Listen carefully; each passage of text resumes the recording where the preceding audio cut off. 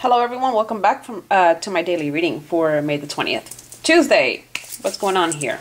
Pulled the dragonfly, I pulled the dove, and then the Eight of Cups. And I'm using the mini deck. This is the Hanson Roberts, the mini deck. It's cute. Anyway, which I'm glad I did because these cards are kind of wide.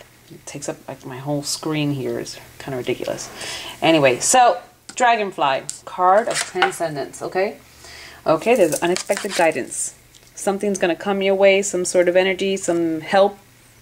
Okay, this can be outside help. I like how this leopard is in the background, peeking right behind her. It's like you're getting some sort of help from someone, unexpected place, unexpected help. Someone emerges that you didn't think could help you, or they're going to help you with the situation, but they're going to help you transcend.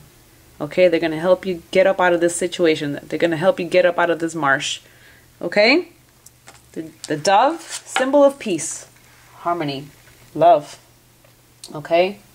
So, this help comes to you, and you're able to find the hope. And here comes, you know, the story of the dove with the branch in the mouth, and it's about the what is the biblical, Noah's Ark, you know, and it's this is symbolic of hope because there's dry land ahead, right?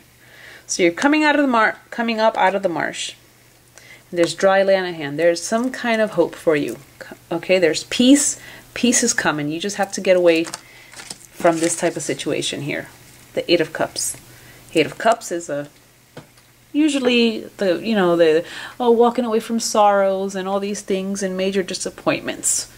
But really, in light of these cards, the Eight of Cups is saying, let me bring it closer. There's a small little card here.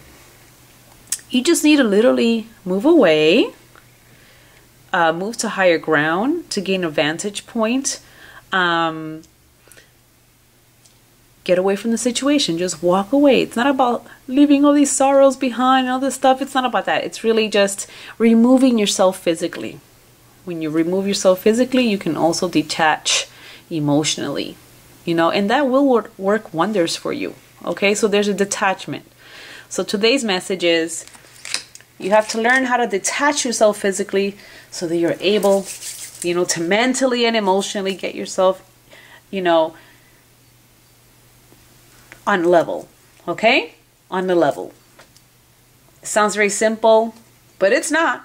It's not simple. It's not easy to remove yourself physically because you have that wanting, that urge to stay there with that person, in that situation, with the group. You know, this is generally speaking, right? And you may even say to yourself, there's no way I can possibly manage to detach myself. Oh no, I'm stuck here. I'm stuck here and there's too much going on. There's no way I can possibly detach myself. Yes, there is. You just have to do it. You just have to take that leap of faith. You just have to literally one baby step at a time and move yourself up out of this situation in order to reach that peace that you're seeking. Okay? You can do it. Even when you think that you're stuck and you can't. Help is, you're going to have an unexpected, some sort of source of help, a helping hand, unexpected friend, ally, whatever, and they're going to help you get away from this situation. Okay? They're going to help you get away from it because there is something positive on the horizon for you. Okay? Something positive. The promise of something positive. The promise of peace. And there's the rainbow right there, right? So, that's very good. I hope this is somehow guiding you, whether you see this today, tomorrow, a month from now, 3 years from now, I don't know. But I hope this message is reaching you at the time that you need to hear it. Have a blessed day always, and I will see you tomorrow. Bye-bye.